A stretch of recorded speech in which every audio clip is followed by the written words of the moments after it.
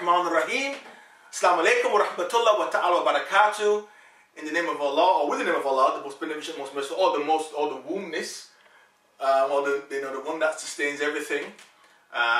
We'd like to thank you and welcome you for watching once again another power-packed, explosive video with us Islamic Action, guerrilla-minded productions with me, Muhammad Solomon, and myself, Simon Malsinak. Assalamu alaikum wa rahmatullahi wa barakatuh.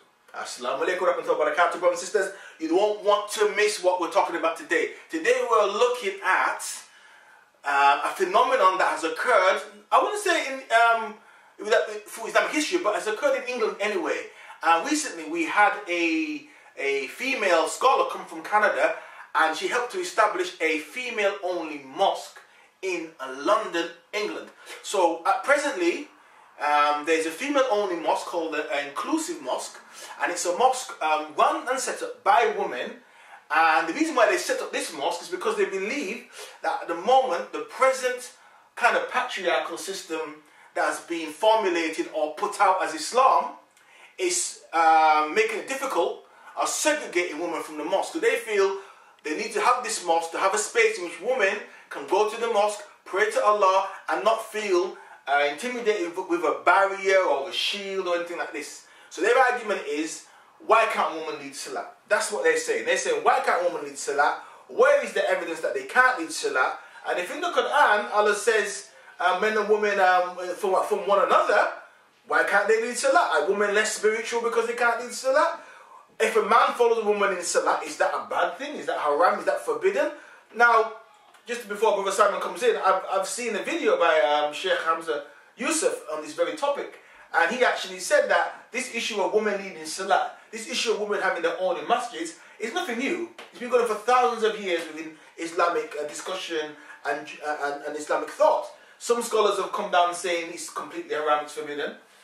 Some scholars, like Ibn Taymiyyah, believe it or not, have said it's permissible in certain circumstances. So it's nothing new. So let's not pretend like it's a new phenomenon. It's something that's obviously has been going on for quite a while. But obviously we're looking at it because what we want to look at is how much is sexism, how much is dogma, how much is misogyny playing a role in Islam today. So Brother Simon, I believe you're going to just quote from the Bible here, which is interesting. Once again, we'll show you the different scriptures, not to put you one of them down, but to show you what each scripture is saying for you to make up your own mind. Yeah. Brother Simon.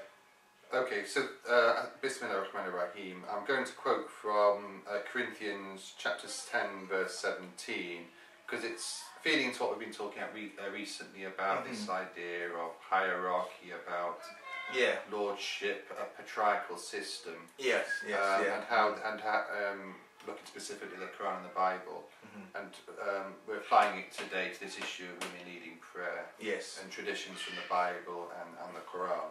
So as I say, Corinthians 11, chapter 3, chapter 11, verse 3 starts. But I want you to know that the head of every man is Christ, the head of woman is man, and the head of Christ is God. So already you have this hierarchical system. Yes. Yeah. Then it proceeds, every man praying or prophesying, having his head covered, dishonours his head. Wow. But every woman who prays or prophesies with her head uncovered dishonours her head, for that is one and the same as if her head were shaved. For if a woman is not covered, let her also be shorn. But if it is shameful for a woman to be shorn or shaved, let her be covered. So it's a bit ambiguous there. It sort of suggests that there's something not quite right about women not having their head covered and being in the church or being in a religious setting, and not having their head covered. That's right. So the idea is that a woman can't prophesy or can't attend a religious ritual with her head covered. But the even more pernicious, perhaps, is the idea that man is the head, and that's right. So it's like God's man, then woman. Yeah. So if you have a sort of a sliding scale of exactly, you have God and then man leading the prayers and the congregation and the women behind them. Right. So it's this sort of pyramid structure. Pyramid structure, yeah. Which seems to have drifted over to Islam, isn't it? Yeah. Dictated how prayers are supposed to be performed. Yes. So that seems to be the biblical take on this. Yes. Of course, interestingly, it's sort of the Anglican Church that's taken the lead on this, hasn't it? With the idea of women bishops. Yeah, well, the Catholic Church is totally against it. Yeah, exactly. Yeah, so you have this split already, not for the first time, between the two denominations of Christianity about how the issues of women leaders, religious leaders, should be addressed. I think it's a very serious topic, because obviously, are we saying that women are less spiritual than men? Are we saying that women haven't got the right to to lead the prayer because of their gender? I mean, it's kind of weird, because in a way, first of all, all embryos in the womb are female, and then after a certain point, then the male develops, and nature is geared towards females because it's the two X chromosomes, and men have XYs in it to make a female. So men carry X and Y, women carry XX. So that means nature's 3 to 1 to have a female. And we talked about Allah using the word Raham, which is womb, when he goes Rahman and Rahim. He's using this feminine principle. Using Raham to introduce himself in Bismillah Rahman Rahim. So it's not merciful, it's the wombness and the nourisher, the nurturer. Which you said was, could be very empowering for women. Very empowering for women. Even the fact that we call ourselves an ummah comes from the word ummi, mother. So it's not brotherhood, it's like a motherhood. And when we go to Hajj, we see men and women together. Like, there's no segregation, there's no cloth put between them. They do their prayers side by side even on Hajj. And we don't even think about it. No one says anything about it. No, so I think it's some serious questions that need to be asked, because obviously what we're trying to do, in one of the last video that we did, we were looking at that one-on-one relationship with Allah, and how we shouldn't have this intermediary thing of the sheikh or the rabbi or the priest, and that which we believe creates this mechanical Islam that almost deviates you and creates these people almost as gods, almost as pagans. I mean, the way the pagans had these idols. But let's put this, if I throw one thing into the mix, maybe the problem is that there aren't enough women guides. Which is correct. For example, if you're a woman who wants to know something in a Sharia sense about women hygiene, you go to a man. Well, you can only go. It's ridiculous. So if you have the need to disclose those intimate details about yourself, you're going to bottle them up, aren't you? Of course you will. You're not going to express them to some man who's got an idea about your anatomy. Yeah. So the importance of having women leaders, about women guides, scholars and women, is perhaps another aspect of this problem that's not been addressed. Maybe it's not so much that sheikhs or scholars themselves are the problem. The problem. It's this idea that there's a lack of equality across the board. I would say that the sheikhs and scholars are probably the gatekeepers of a system that is focused on a patriarchal construct, and a narrative that kind of excludes women.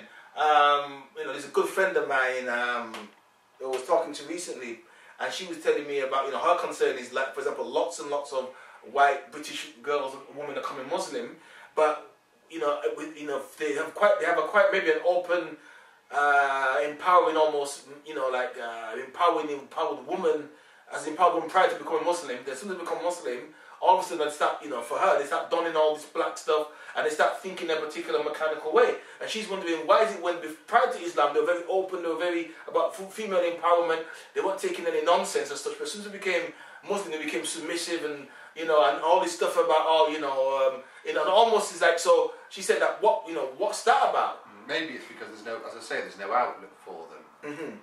They brought into this patriarchal view of Islam this dictatorship, if you like, this autocracy, which prevents them from expressing. And interesting that you use the word dictatorship. That's just me using a pun on it, but very masculine. The idea that at the end of the day, it's disempowering, isn't it? If all you see is you can't express the full extent of your needs because there's no woman to. Well, obviously, if you're a woman going through your menses, you can't really go to a man and go, well, the pain you get down in your groin area every month that hurts, and it's like someone scraping the inside of your stomach with a fork. Like, he's going to go, oh yeah, I don't really understand that, don't I? He ain't going to have a clue what you're on about.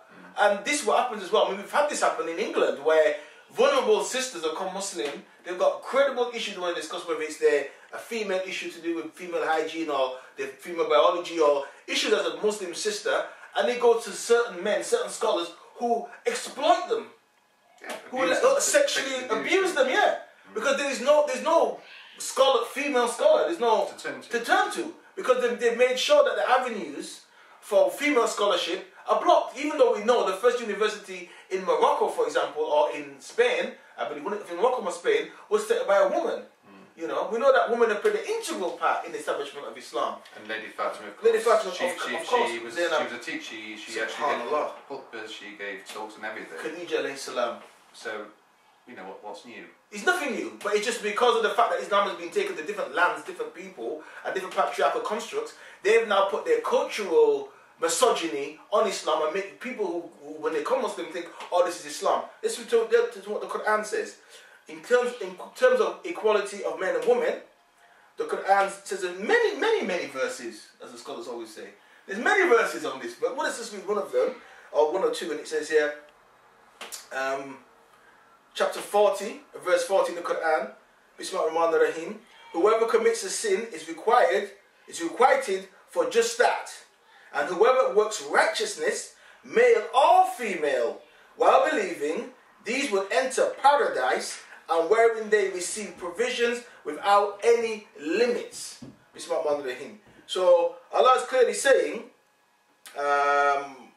even here's basically, we go to chapter 33, verse 35 again, the submitting men, the submitting women, the believing men, the believing women, the obedient men, the obedient women, the truthful men, the truthful women, the steadfast men, the steadfast women, the reverent men, the reverent women, the charitable men, the charitable women, the fasting men, the fasting women, in the chaste men, the chaste women, and the men who commemorate Allah frequently, and the commemorating women, Allah has prepared for them forgiveness and the great recompense. MashaAllah. So you can see Allah has made this justice between men and women incumbent.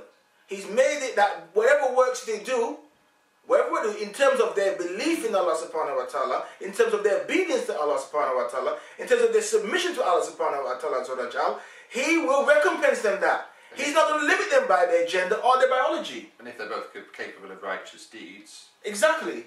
What's preventing a woman from leading salat? Exactly. If they're both capable of righteous deeds, maybe someone will argue, oh yeah, but you know, she menstruates and this type of thing.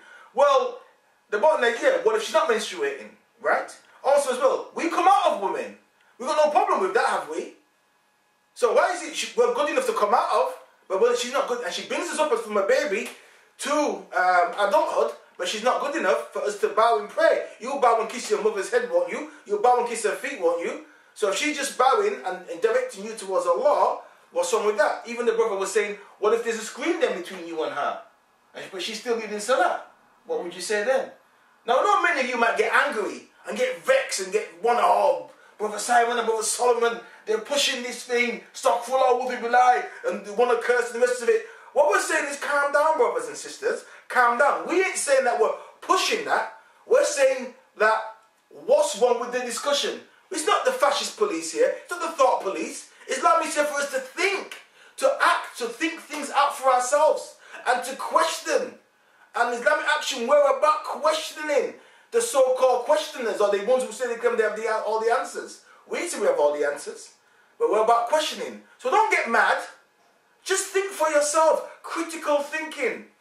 There's a hadith in which was quoted that when the children at Taif stoned the Prophet Muhammad sallallahu alaihi wasallam, and they wanted, and Jibril alayhi salam came and said, I could crush the children. Right now, Prophet Muhammad sallallahu alaihi wasallam said, no, don't crush the children. He didn't show anger towards the children. He was covered in blood. He did not show anger towards the children. He said, no, leave them, because if they don't come Muslim, maybe inshallah, their children will come Muslim. Imam Ali alayhi salam, when the Kafir spit in his face, he didn't get angry. He calmly stood up, gave the Kafir back his sword, and fought him and took his life on the principle of justice. So we're not saying take anybody's life, but what we're saying is this is just about people thinking for themselves. And clearly, if you're watching this video, you must be enlightened anyway. But what we're talking about is the role of women and how Islam does not denigrate the woman. Islam lifts up the woman and empowers her. But it's these matriarchal systems that we place. Yeah, we don't want to be behind a screen because we're too macho for that.